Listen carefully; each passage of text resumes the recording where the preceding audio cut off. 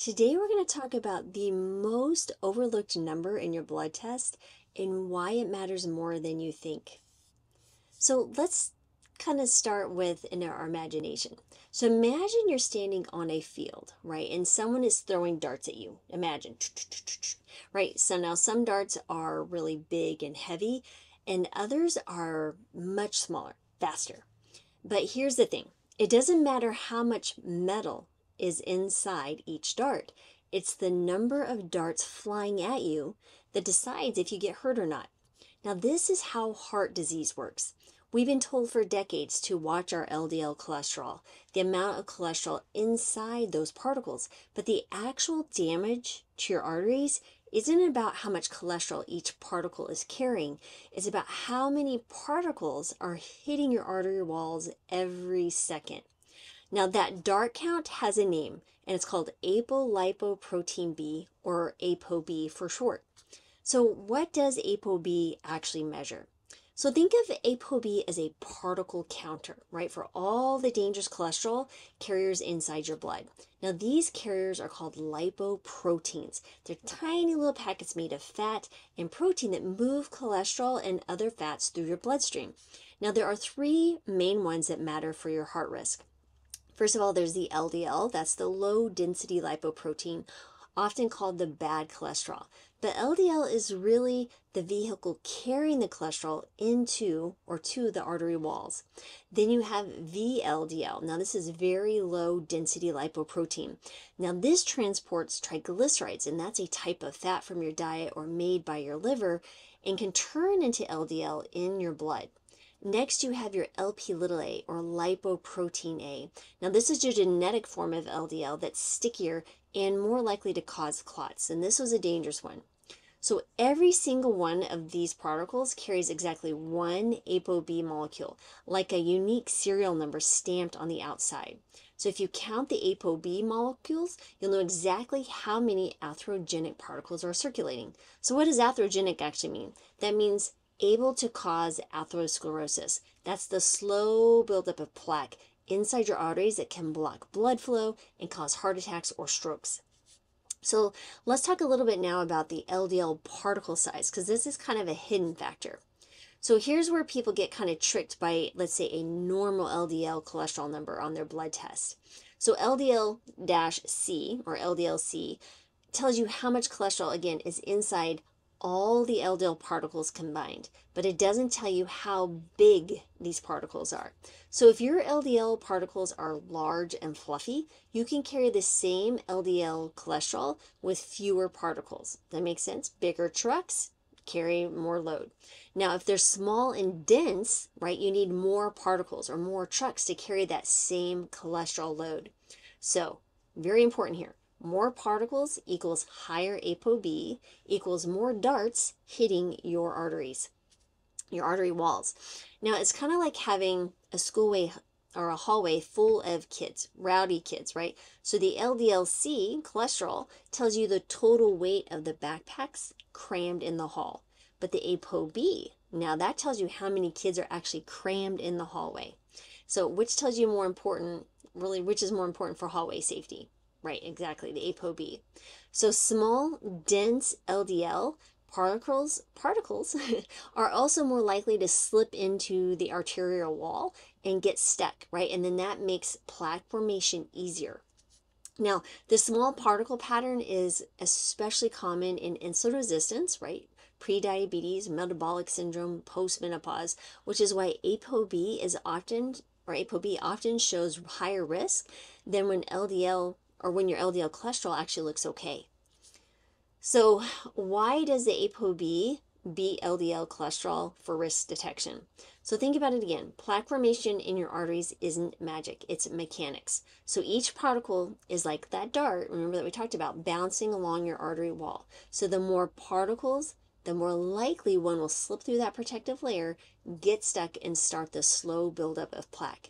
You could have okay cholesterol levels, but still have a sky-high particle count. And that same heart attack risk is the same with someone with a high cholesterol on paper. So let's talk a little bit about where we need to be thinking about our ApoB goals and some risk zones. So here are some of the targets to aim for. Number one, if you have no heart disease, what would be optimal is less than 80 milligrams per deciliter of your ApoB. Next would be optimal if you have a high risk or have heart disease or diabetes. That would want to be less than 65 milligrams per deciliter. Some experts are even saying less than 50. So here are some of the risk zones that you might be now. So if you're borderline, let's say 80 to 109, that's above optimal, right? So these particles are high enough to slowly cause artery damage, so you'll really want to act now to get them into that green zone.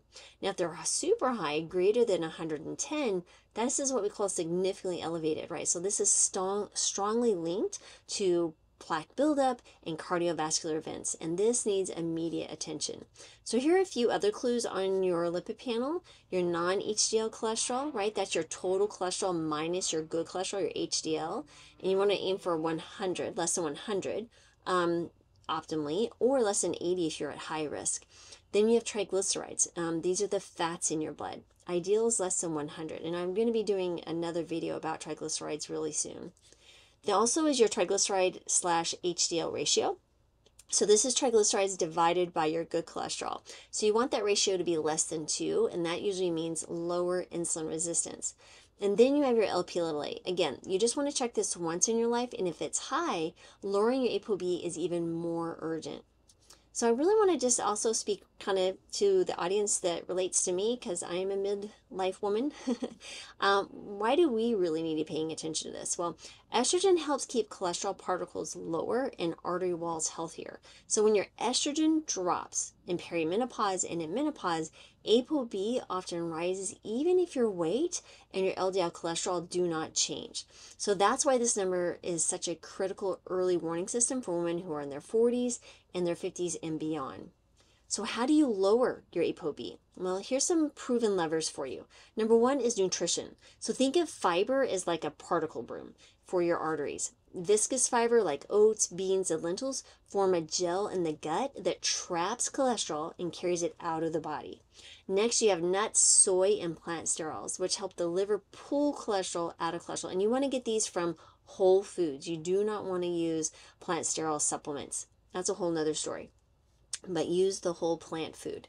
Next is you really want to minimize saturated fats, which are found in fatty meats, butter, cheese, and coconut oil, and ultra-processed foods that raise your VLDL, right? That's kind of the baby LDL cholesterol, and triglycerides, which are those fats in your blood. Two is body composition. You want to shrink the visceral fat, that fat that's wrapped around your internal organs, and build muscle, because the visceral fat increases ApoB and inflammation. And then muscle acts like a glucose sponge, right? And that also lowers your triglyceride-rich particles. And if you need medications, so be it. You really want to pay attention to this, because medications plus lifestyle are very strong together. I'm not saying you should be only doing medication or medication is the only answer. I'm just saying sometimes you need to be on medications to completely lower your risk. One, you have statins that lowers your LDL particle production. You also have something called Zetia or Zetamib that blocks cholesterol absorption inside the gut. And then you have your PCSK9s. Those are the newer ones on the block. This is for really high risk or maybe a higher LP(a), and they supercharge the liver's ability to remove LDL particles. And of course, lifestyle in general. Better sleep, lower stress, and daily movement will lower triglycerides and improve your particle profiles. So again, the bottom line is ApoB is like a traffic counter for dangerous particles in your bloodstream. And if LDL cholesterol is the weight of the cargo, your ApoB is the number of trucks barreling down the highway towards your arterial walls. And if those trucks are small and fast instead of big and slow, right, there will be more of them and they'll be harder to stop. You won't judge road safety by the average cargo weight, right? You look at how many trucks are speeding down towards the bottleneck. So your next blood test, don't ask about cholesterol. I would ask for your ApoB. So if you remember only one thing from this video, remember it's this. Your LDL cholesterol is the weight of the cargo. The ApoB is the number of trucks smashing into your arterial walls. And the more trucks you have, the greater the danger, no matter what your LDL cholesterol says. I've also created a special worksheet for you guys. It's called the Your ApoB Blueprint. All you have to do is click the link below, join Substack, where you can see the written form of this video, and you can download your worksheet today. On there, you're going to get a color-coded lab tracker, so you instantly know if you're in the green, yellow, or red zone. A 4-week checklist that actually lowers ApoB without guesswork. You're going to see your power food list, what you can swap in today. And you're going to get ApoB-friendly recipes for breakfast, lunch, and dinner that really make the science delicious. So, hope to see you next time, and don't forget, click below, join Substack, and I'll see you on the other side. I'm Dr. Lori Marvis. Now, if you've ever taken a multivitamin, you've probably assumed it's giving you everything that you need. But the truth is, most women's multivitamins are filled with nutrients that you're already getting from your food, while skipping the ones your body really needs to thrive. And that's where the For Her Essential System comes in. I co-created the For Her Essential System with Complement, a science-backed supplement system that provides the essential nutrients women need for optimal health. It's designed to support hormonal balance, energy, bone health, and much more, with just the nutrients we struggle to get without the unnecessary fillers. What sets the For Her Essential System apart is that it is specifically formulated for women, with dosages based on the latest research, ensuring you get what you need, so you can thrive in everything you do, all day, every day.